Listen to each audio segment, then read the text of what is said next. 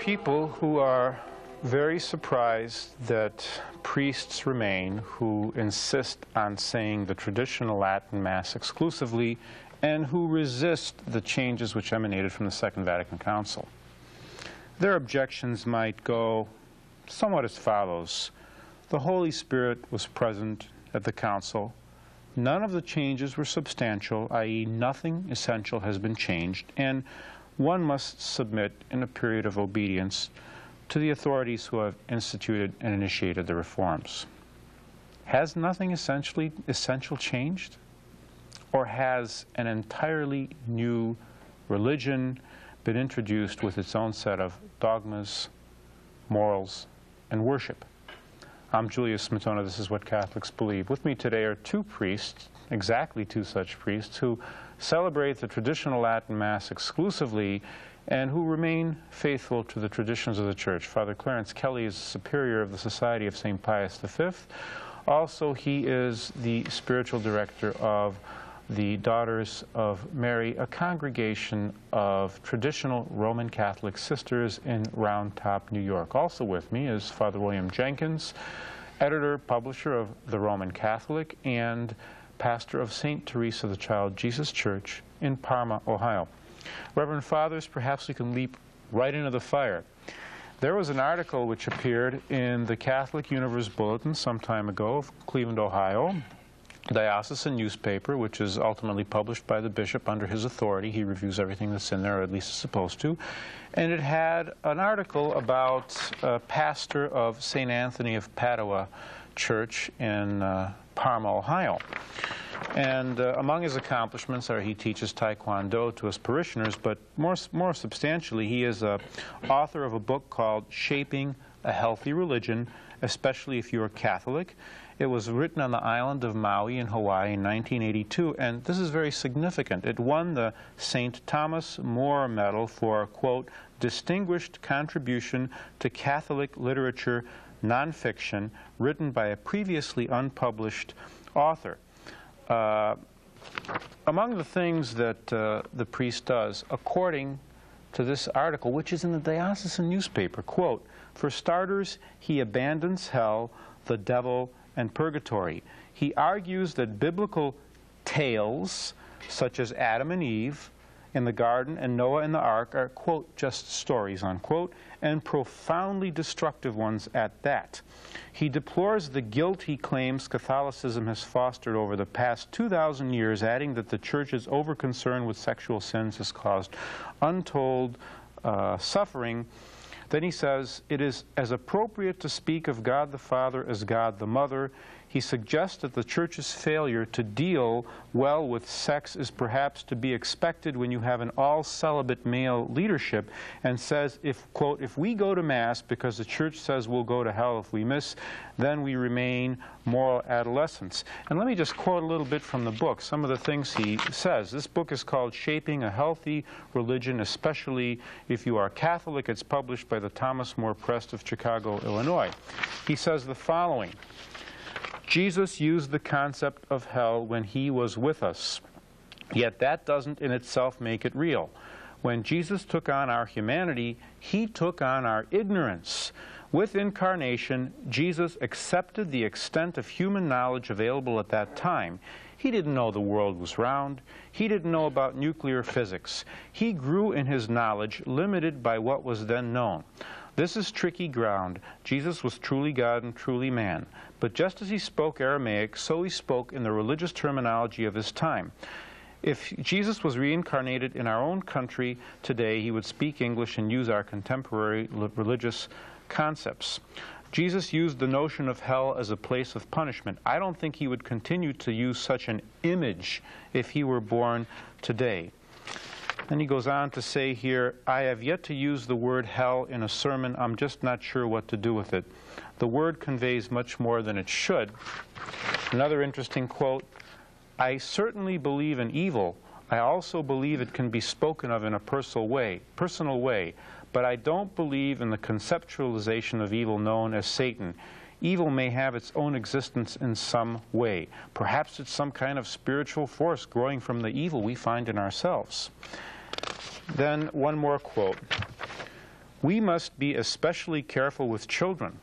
If we bring up the idea of Satan to them, who he doesn't believe in, they will have a hard time understanding what he's supposed to symbolize. Children should not be exposed to the notion of Satan unless they are first taught that Satan is not real. Maybe it's time to attempt a new symbolization for the reality of evil. Satan as symbol has outlived most of his usefulness. The fact remains that this book is promoted by Catholic authorities. This man is the pastor in good standing of a supposedly Catholic church in the Cleveland Diocese, and he's treated well and spoken of well with actually no inhibitions by the author of this article in the official diocesan publication. What's the difference? I hope he knows more about Taekwondo than he knows about the Catholic faith. I don't know if they understand what you mean by that, Father, because I don't know, Julius, if you pointed out the fact that he claims to be a Taekwondo expert. He's a black belt. Maybe you can focus in on this, if you could, for a moment. And this is how they introduce him in the diocesan newspaper here. I, too, hope that he knows more about Taekwondo than he knows about Catholic theology, because he's going to get hurt very badly if he doesn't. But he may be the pastor of an allegedly Catholic church and a priest in good standing in this diocese, but that man is not a Catholic. He's an apostate and a heretic. And the bishop that put him in there shares in his apostasy and his heresy.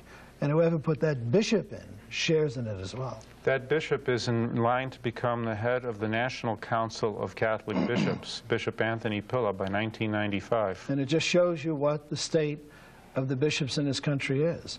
And the secret Catholics, because I'm sure there are a few secret Catholics among the bishops in America, closet Catholics, unless they come out of their closet and defend the Catholic faith and the Catholic religion, they're going to share in what this guy is going to get when he dies, if he doesn't repent. You know, the problem is this man is not the exception. He's the norm. That's why no one's upset. This article was published in broad daylight, and no one even got upset. That's why they put him on the front of a diocesan newspaper, because as far as they're concerned, that's what they'd like to be the norm. They hold him up as an example. And they say nothing essential has changed. He denies dogmas of the Catholic faith. Blatantly, and everyone says this is fine, and these are the same people who will come back and say you're disobedient, nothing as essential has been changed, we still believe in the same things. See, what is the norm? I wouldn't necessarily say that the norm would be that radical and that dramatic. At least I don't know if that's the norm. What is the norm is that in this new religion with its new doctrines, its new moral standard, its new form of worship, what is the norm is that you have high church, middle church, and low church. You'll have in the high church section of this new religion someone like Cardinal O'Connor. And in the low church section, you'll have someone like Bishop Weakland. And this fella would be in the low church section. But the thing to understand, the norm is that as in the Anglican Church, there is a variety of belief. So in this new religion that came out of the Second Vatican Council, there is this divergence or this variety of belief, but they all get along. In other words, in the National Conference of Catholic Bishops in the United States, you'd have a conservative like Cardinal O'Connor, and you'd have someone like Bishop Weakland, you see. These are sort of two ends of this spectrum of bishops in this new religion, but the thing is they all belong to the same club. They all belong to the same religion. They're all joined in faith and in worship. And this is proof that this new church is in fact essentially a new church and a new religion. Reverend Fathers, perhaps we can back up to what I originally had wanted to start asking about. What do you do? What is the nature of your priestly work? You say the traditional Latin Mass exclusively. Obviously, you're not being welcomed with open arms by bishops who promote and protect and propagate these kind of ideas. But Julius, it is precisely because of this kind of thing, that this is the kind of priest who fits now in the post-conciliar church, that we would never fit in, because we still believe the Catholic faith, and we still recognize and honor the papacy as an institution not of history, but of Christ.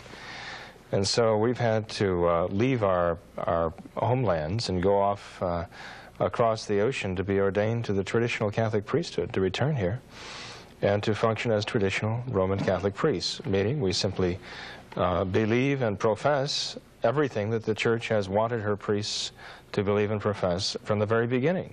That's why we don't fit now in the modern way, because it's the one thing they will not tolerate, is the traditional Catholic concept of the priesthood, the sacraments, and anything holy.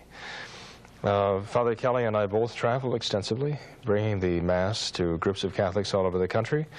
And if we could bilocate or trilocate, at least I haven't mastered that yet. I don't know about Father Kelly. Sometimes I wonder. We could be doing 3 or 4 times the amount of work. The Catholic people are out there. They want the true Catholic faith, and they feel like they're prisoners being held captive by these these apostates who don't have the Catholic faith, but the moment the people try to profess it, they get the wrath of authority down on their heads. Why do you celebrate the traditional Latin Mass exclusively? Why don't you celebrate the new Mass? Because the new Mass does not express the Roman Catholic faith, and it was never intended to. Father Kelly. And also because in its English form, it is, in my opinion, almost certainly invalid. It's sacrilegious, and it's even blasphemous. Just if you consider the words of consecration for the wine, the fact that they would be so bold as to change the words that Christ used in the institution of the holy sacrifice of the Mass. Our Lord said, "This is the cup of my blood which will be shed for you and for many unto the remission of sins." And by the use of that word many, he was talking about the elect. And what they have done is they have changed that word, the word of our Lord Jesus Christ, to for all, and have introduced an essentially different doctrine, an essentially different meaning. It is true that our Lord died for all men on the cross, but the Mass is not offered for all men. There is a distinction between the value of the Mass and the fruit of the Mass. The value of the Mass is infinite. The fruit is limited to those who, in fact, embrace the true faith and ultimately save their souls, because all men are not saved. In fact, most men are lost. This is the constant teaching of the Fathers. It is the teaching of our Lord Jesus Christ. Our Lord said, "Enter by the narrow gate, for wide is the gate and broad is the path that leads to destruction, and many go that way, but few enter by the narrow gate." You know, this is not just the opinion, by the way, of Father Kelly and myself and a handful of other priests. Cardinal Ottaviani and Cardinal Bacci, when the first new Mass came out, they spoke against it. They actually wrote to Paul VI condemning it, saying that it would force Catholics to make a terrible decision. It would give them a crisis of conscience. He said that the new Mass would satisfy the most liberal of Protestants. Subsequent history has proven those words to be true. You're watching What Catholics Believe. You know, Reverend Fathers, periodically we get letters from our viewers asking, what should I do? I can't go to the traditional Mass, or I can only go infrequently. In fact, a woman wrote as follows. If I may interpret her letter, she said she goes to the new Mass, but she tries to follow her old missal. What should she do? She says as follows: Dear Father Kelly, a few weeks ago you made mention of the fact that attending only the Latin Mass is acceptable. I called the number specified at the end of the program and found that the only Latin Mass listed for this area is in Massachusetts. You also indicated that unless a Latin Mass is attended, we are not, in fact, hearing Mass. I have done the only thing I could decide upon. I've always used my old missal. I have been criticized many times, but I seem able to endure it. I'm sure I am not alone in asking you to address this matter again, thus to clarify the doubts many of us have in the existing confusion. We all want to know whether to continue as we're doing or not attend any of the Masses. Please advise us. Yes, it's obviously a very touching letter, because here you have a woman who believes in the Catholic faith, who wants the true Mass, who wants to do what our Lord wants her to do. And she faces this dilemma. She goes to a local parish and she finds, in effect, there a new religion. She may not term it that, but in effect it's a new religion, because if it were not a new religion, she'd have no trouble as a Catholic participating in their service there. But because it claims to be Catholic, because it claims to have the sanction of authority, there is a dilemma. And I think the answer is, while I certainly understand what she feels and the reason she feels it, nevertheless, we have to look upon this in an objective way. And objectively speaking, the new Mass, as it is said in the parishes throughout this country, is a sacrilege. It is a sacrilege against the most sacred thing there is, and that is to say the holy sacrifice of the Mass. And if a person goes and participates in a sacrilege, if they formally and actively participate in the sacrilege, they're doing something that's wrong. And that is the reason why they should not go. It is sort of like the dilemma in some way. In a certain sense, it's even worse, the dilemma of the Catholics in Germany.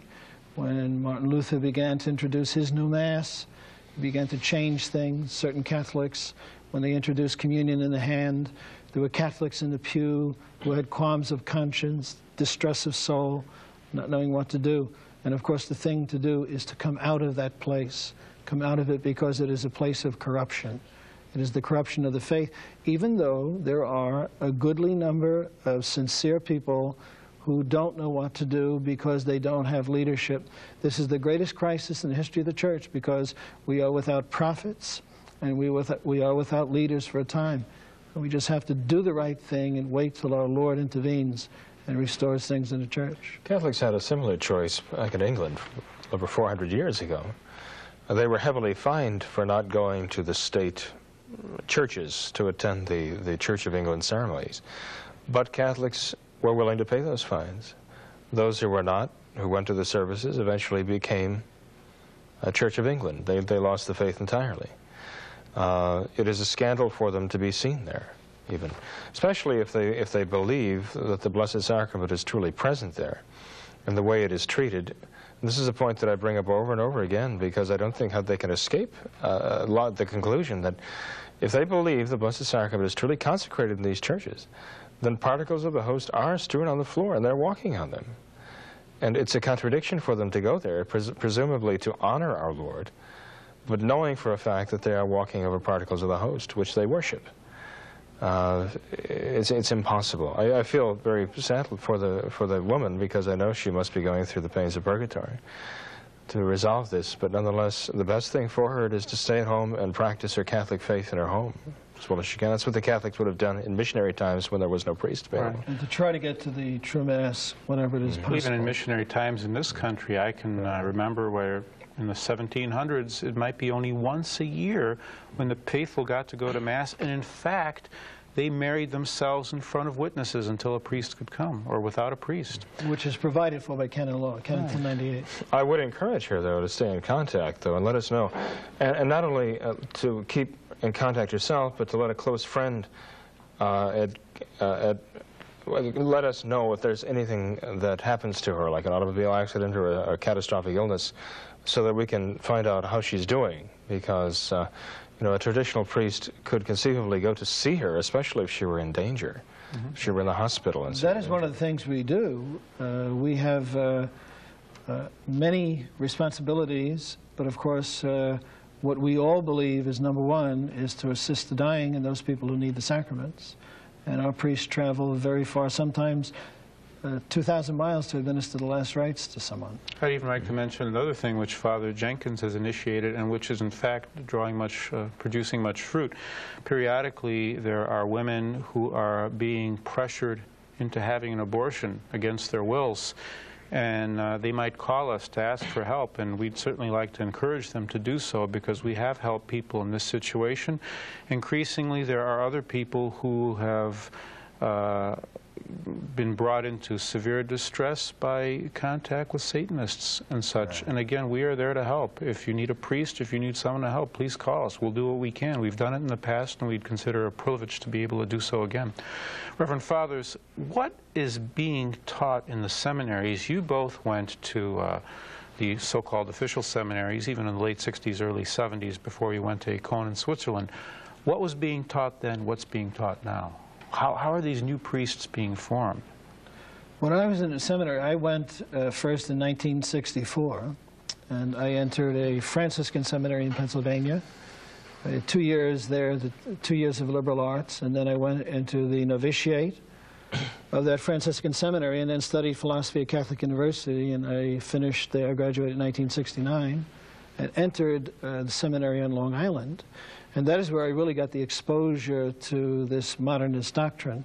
It was a rather conservative seminary, but there was no question whatsoever, but what they taught there was radically irreconcilable with the Catholic faith. Such things as, for example, that Joseph may have been the natural father of Christ. There's no objective moral law. That the account we have in sacred scripture of the birth of our Lord, the infancy, the coming of the Magi, the shepherds, that was just a myth that was basically made up to fill in the gaps. That's what I was taught, and that's why I say, some people say, well, Father, some of the things you say seem pretty strong, but I can only tell you, I was there, I went through it, I listened to these people in the class. I got into an argument one day with a professor of dogmatic theology. Dogma is the most important series of courses that you take, with a fiery argument because I was trying to convince this priest teaching in a seminary that Christ died for our sins. He was insisting that Christ did not die an atoning death for our sins. That's what I was taught. That's amazing. Father Jenkins, we often hear the argument, well, in Europe things are normal, it's just this American church wants to break away, they're disobedient. You attended for a while the Angelicum, the Pontifical University in Rome. What was your experience there? My experience there was not a very pleasant one. I'd gone to the Angelicum after attending for 3 semesters at the University of Innsbruck, which is Jesuit-run, and we were told some pretty outrageous things there. In fact, the year after I left there, one of the scripture professors actually did leave the priesthood. He simply disappeared with one of the women he met in Innsbruck. And, but this, I'd gotten somewhat accustomed to hearing of things like this, so it didn't shock me too much. It just saddened me. But, after going through Innsbruck, which was quite radical, I figured that the Angelicum, which is actually a pontifical university directly under John Paul II himself, would be very conservative, because I'd heard all kinds of things about how conservative he was and so on. And I found out that that was not the case at all. This is under Paul VI, and now it's under John Paul II, because it is a pontifical university. There were things that were being taught there that were absolutely blasphemous. Our New Testament professor, for example, read the passage of our Lord healing the paralytic who had been let down through the roof. The professor simply dismissed it. He said, this never happened. Period. Never happened. No such thing. He said this was an invention of the early church. He said the Spirit guided the early church to invent this story for one purpose, and that was to justify their claim to be able to forgive sins. So it was a complete fabrication. But he was saying that Christ never intended this, was never even aware of it, he said, that such a story would take place or would be invented. But it was the result of the Spirit guiding the early faith community. So I interjected at this point, raising my hand and saying to him, Father, how is it possible that the third person of the Blessed Trinity could do something that the second person of the Blessed Trinity had no notion of and wouldn't even agree with? And he said, well, I'm not going to get into the question of the consciousness of Jesus. And so I responded, well, it seems to me that you already have. And he repeated that, I'm not going to get into the consciousness of Jesus, and then completely brushed me off. And this I mentioned not because this was unusual, but just that it was the icing on the cake. Because I stood outside the classroom afterwards, and we had 40 to 50 of the most conservative seminarians from all over the country in that classroom, because it was reputed from all over the world, I'm sorry, yes. Many Americans, but not exclusively Americans. And these were the ones who were destined to become the monsignors and the bishops in the future, having studied in Rome at a pontifical university. And I asked them if they saw anything wrong with what he said. They didn't. They didn't see anything wrong with that. And I thought, what are they going to be teaching from the pulpits 5, 6 years from now? This is what Father Ellsworth teaches in Cleveland, that, the devil's a myth and so on. But nothing has changed, though. Right, nothing essential has changed. That's the myth. Right. That's what they say. If you want a myth, that's a myth. Nothing has changed, and if you still insist that something has changed, it can't have changed because the authority says it didn't. You know, I must think obey. the icing on the cake from our point of view, I think, is our Lord's injunction or command that, or rather advice, by their fruits ye shall know them. Since this new religion, annulments have increased 15,000% in attendance. 18,000%. 18,000%. From 68 to 88. How could nothing essentially have changed? How many Catholics now call themselves Catholics and follow the Church's teaching on artificial contraception? Maybe 5%? Well, you know the story of the Emperor's New Clothes, don't you? How these weavers showed up one time in the kingdom of this emperor who loved new clothes, who constantly changed his clothes. If anybody was looking for matters of state, they could find him in the tailors trying on some new clothes. And these two weavers came along and said, we have this new cloth, which is the most wondrous cloth that has ever been created. It is so wondrous that only people of special character are able to see it. They pulled out this big bolt of supposedly cloth, and there was nothing there. And they said, only a fool cannot see this cloth. And so the emperor said, I don't want to admit that I'm a fool. He pretended that it was really cloth. And he had this big suit, this new clothes made out of it. And of course, the people around him went along with it until some little girl said, the emperor has no clothes. Right. You've been watching What Catholics Believe. I'd like to